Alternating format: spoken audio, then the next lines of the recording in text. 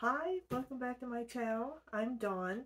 I hope you had a very Merry Christmas and got to see some family and friends perhaps. It has been busy around our house. My son, who's in the Army, after a whole year not being able to come home, we got to see him for almost 2 weeks. So that was a wonderful time. My granddaughter was born.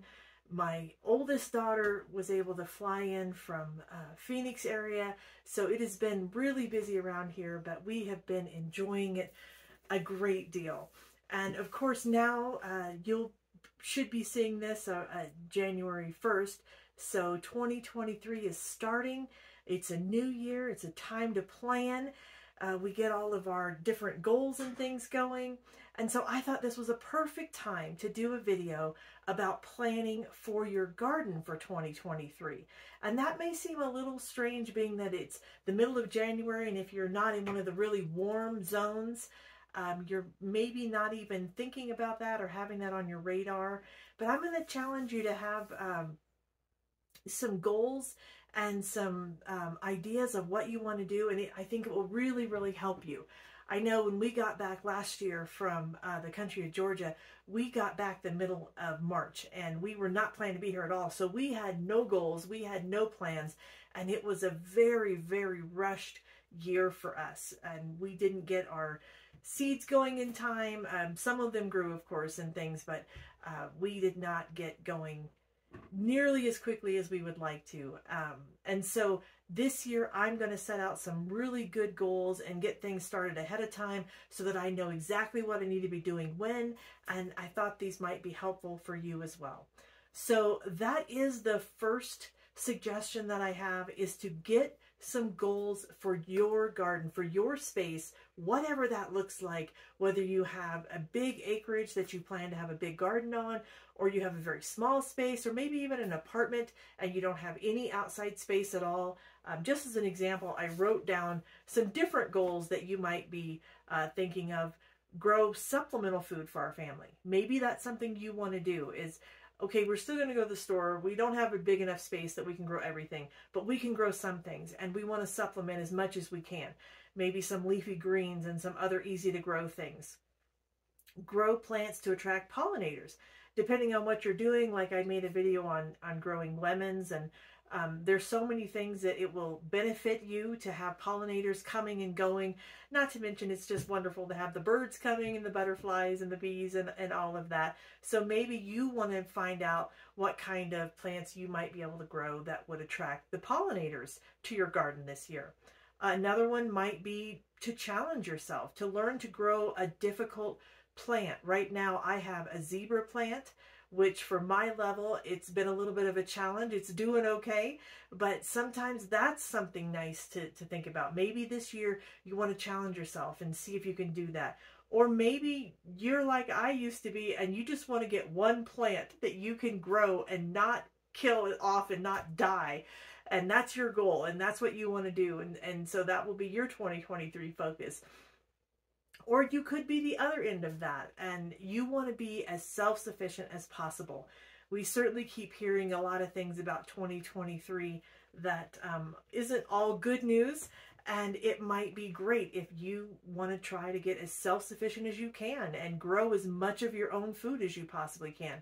So all of those things are good goals, and it's wonderful to put those down in front of you because it really starts shaping what it is you want to do. Now, the second suggestion I would have is research. That is what I am doing over the winter. We're in zone 5. My outside growing is really quiet right now. It's really cold and not a lot going on. I do have some growing inside, but right now I have a lot of books. I just got this one for Christmas.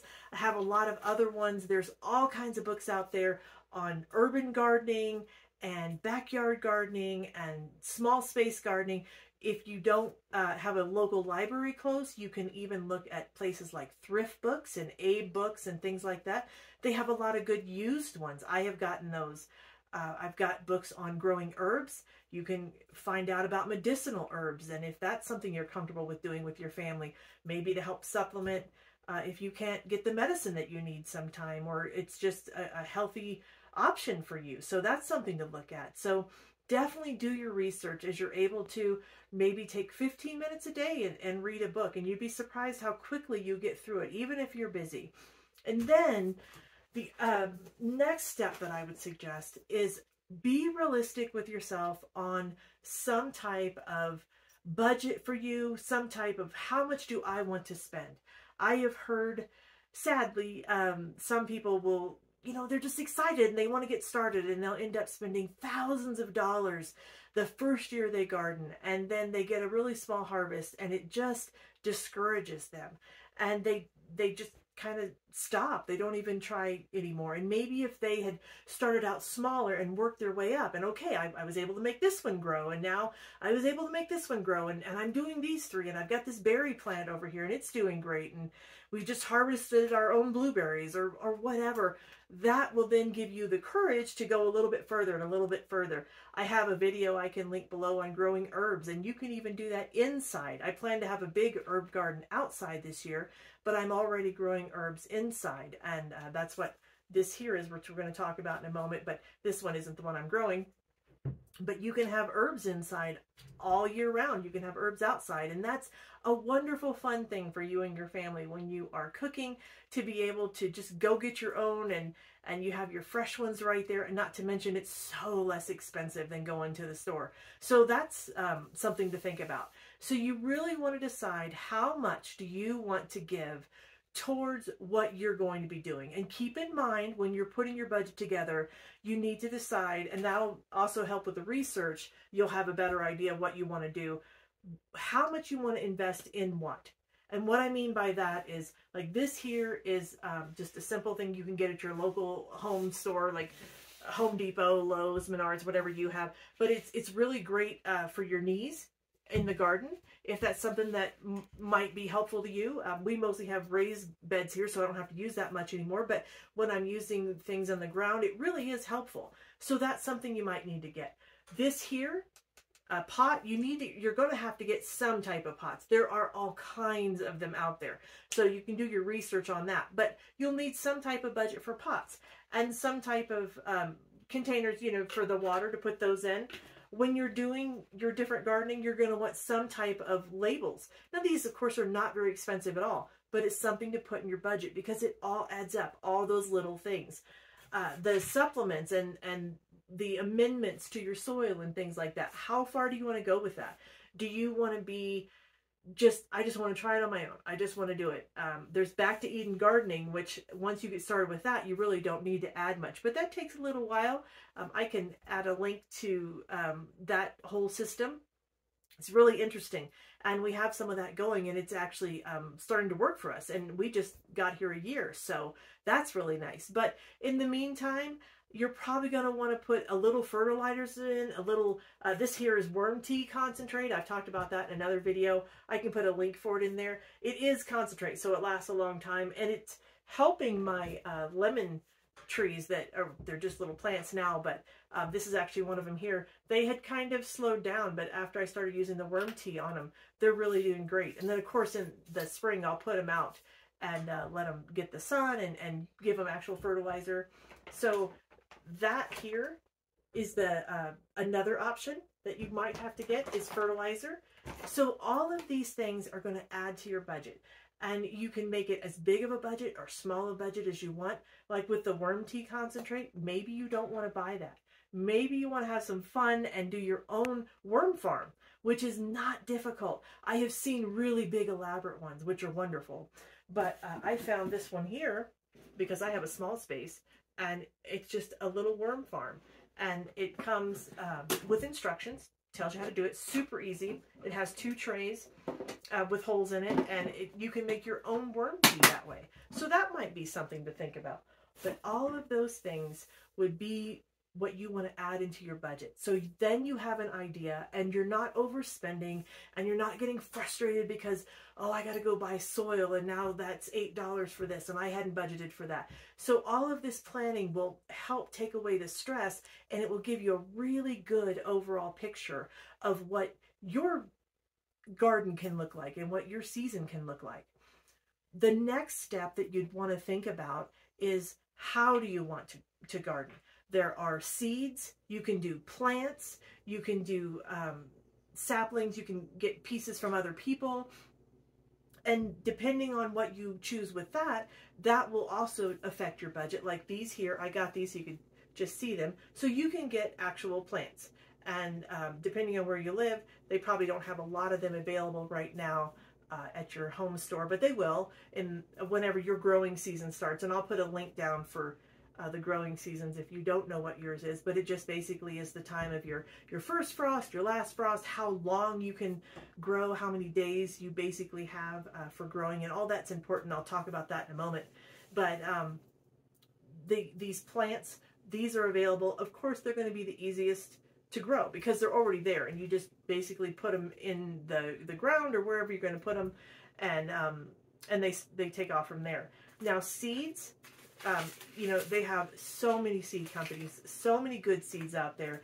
If you can do organic, I would suggest you do. Heirloom is wonderful. Then you get that consistent harvest year after year. You know what you're going to get with those. But definitely, if you're going with seeds, they have seed catalogs out now. I like old school things like hard catalogs, but of course they have them online too. And they're wonderful because as you click on the different plants or the different items that you've decided you want to grow, then it will tell you this grows best in these growing seasons and or in this growing zones, and this is what you need, or this is full sun, or this is partial sun. So all of that will help you. And then another thing you'll need to decide with that, as you're doing all this planning, as you're figuring all this out, where do I have sun in my garden? Or do I even have a garden? Do I need a partially, something that does partial shade? So up in your goals, you're deciding what do I want to grow and how do I want to grow it? But you also have to be realistic. If you have only shade around and you don't have any sun anywhere, and maybe you don't have much space in your house. Now, this here, I can pull it down just a little bit. This is a growing light, and see how they've got the different ones. And they have the red and the blue and the full, and they even have timers on them, which is so great because they'll come on in the morning, go off in the evening. You don't have to do anything with them, and that can help you inside. But you have to be realistic. If something needs, it just is an absolute sun-loving plant, and you don't have sun, well, you could challenge yourselves and see if it would grow, but it maybe not be the best choice for you. Another piece of the whole deciding what you're going to grow and when is, if you're going with the seeds, what do the seeds say? Now, almost all the seeds will have instructions on the back. But even before that, when you're looking in the seed catalogs or you're looking online, it will tell you as well, do you have to start them inside in some type of seed starting system, or are they the type like root vegetables that really don't do well to be started inside and then replanted? So that's something to think about. And even with your seed starting, now this one here is a little square one, so you see that's not too big. It has the type with the peat pots in it, so you can get those. And with these, even though they are plastic, which some people aren't real fond of plastic, it's nice because you can get the refills of just the little cylinders. You don't have to keep buying the plastic over and over. You can keep that. And then if you have more space, you can always use these as well.